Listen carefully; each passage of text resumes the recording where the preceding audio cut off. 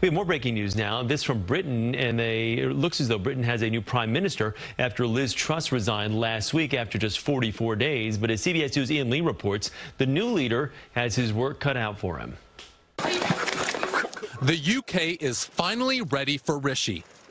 I am humbled and honoured to have the support of my parliamentary colleagues and to be elected as leader of the Conservative and Unionist Party.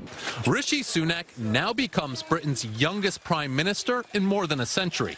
We now need stability and unity, and I will make it my utmost priority to bring our party and our country together. The 42-year-old previously lost the top spot to Liz Truss, but her disastrous 44 days in office saw the economy tank along with the British pound, inflation soar, and fears of recession grow.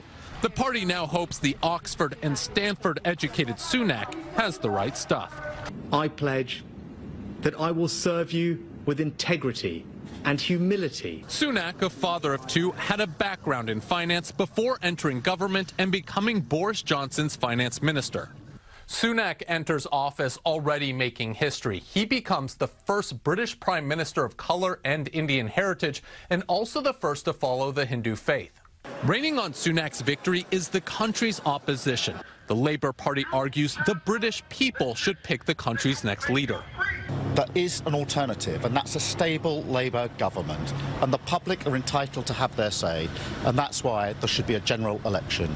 But for now, it's up to Sunak to see if he can save the UK from financial disaster. Ian Lee, CBS News, London.